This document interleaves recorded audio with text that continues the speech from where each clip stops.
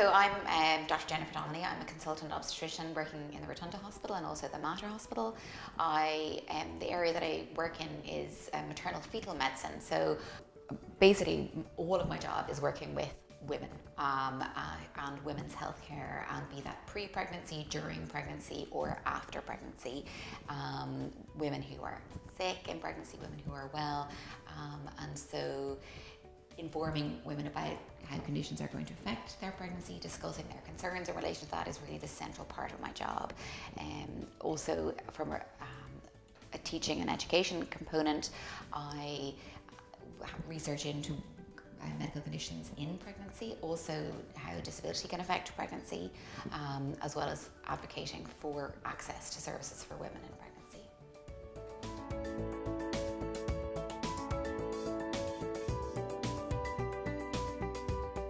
Yeah, so Debunking the Myths is a HRB funded program, which was a real pleasure to be part of. I have to say, I really have enjoyed being a part of it.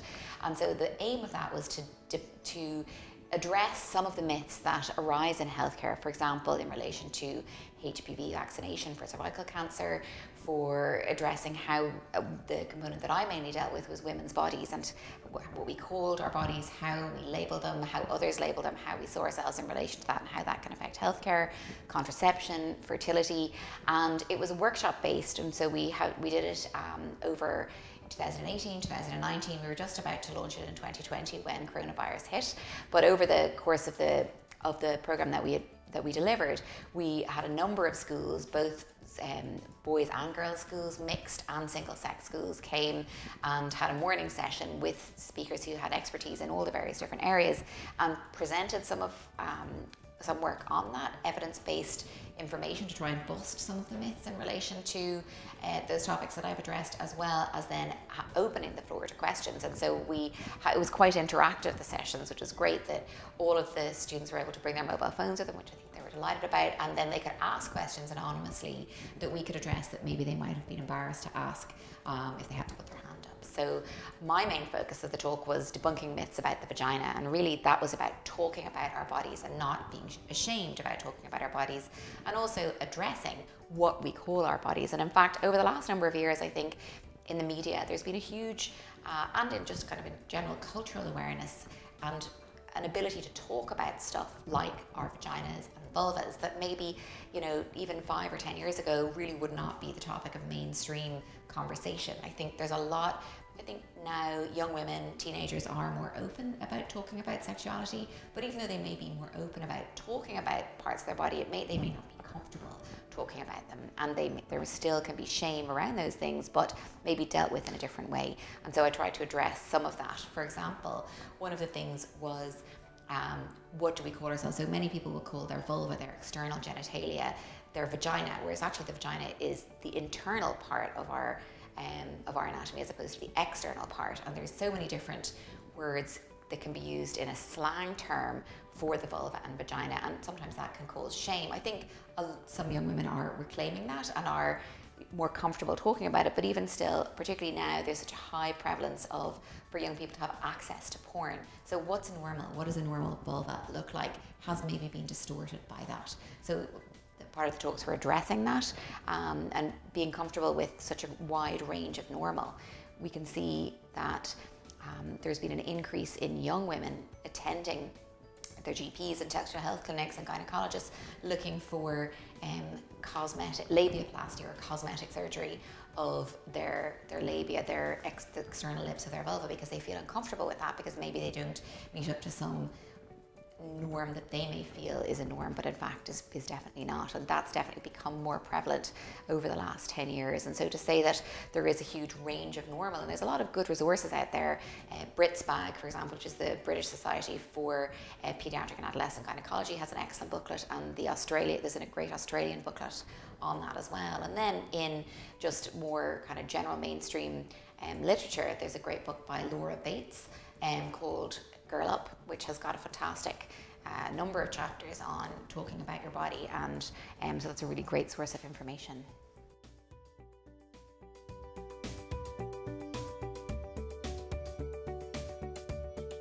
Well, I think certainly over the last number of years we've seen a huge change in the discussion around abortion healthcare, and that obviously with repeal of the 8th Amendment in 2018, it really brought a huge conversation into the public domain. And given the fact that there was an overwhelming majority in favour of providing abortion healthcare for women in Ireland, I think that's been a massive shift, a massive cultural shift, and actually a massive shift in terms of embarrassment about talking about it, and also about accessing it, because we know so many women were travelling to the UK or accessing medications online that were unregulated, and they were maybe ashamed to come to the hospital and ask for help, or to even admit that they had taken pills online because they didn't know were they going to be criminalised.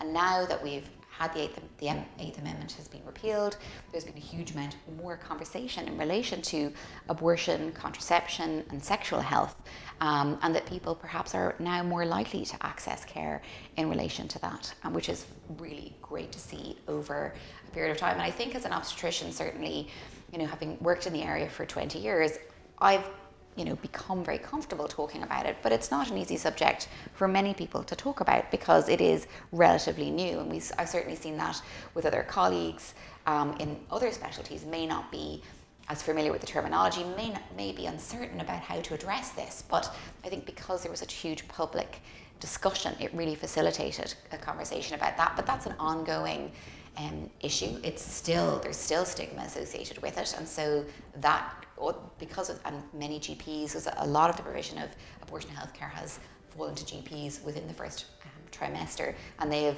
some of them, a huge group of them, have taken it on and really addressed it. But there may be shame in certain areas around the country where there is only one GP providing it, or if they have to travel a long distance of time. So that's still a major issue that's particularly affecting younger women. And I think that's something that we need to continue to talk about and highlight and advocate for. And that's something that I would come across in my work on a regular basis.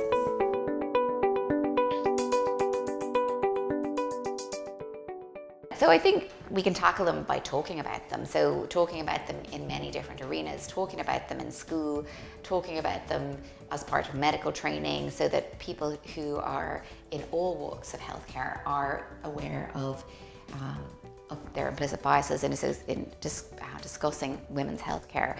We know there's been a lot of work that women's perception of pain can sometimes be underestimated, and that with for example, if you look at, which is totally outside of my area of expertise, but heart attack pain, that men presenting with pain in relation to heart attacks are more likely to be taken seriously than women. Also, the classic type of chest pain may not be that may be classic in men, but may not be as classic as women. We can see that women who are coming from underrepresented communities, Black, Asian, other minority ethnic groups, are also less likely to have their health concerns taken seriously. And we can see that in the increased morbidity and mortality in pregnancy related, or in those groups of women, in groups of women in Ireland and the UK and in the US and worldwide. So that's something that we still need to address.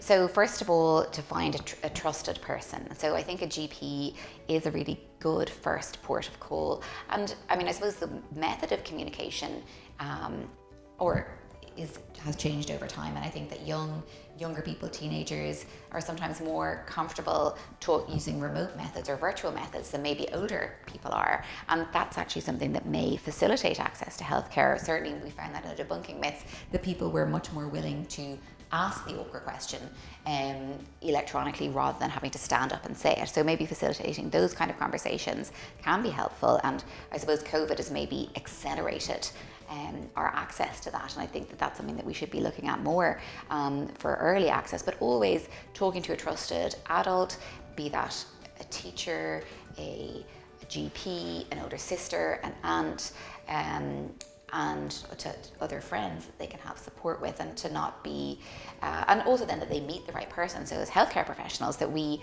are open to listening to what people have to say, to be aware of our own implicit biases when it comes to listening to people when they're coming to us with particular concerns, and to not dismiss concerns that may seem minor. So listening and reflecting back what people have said is very important in terms of open communication.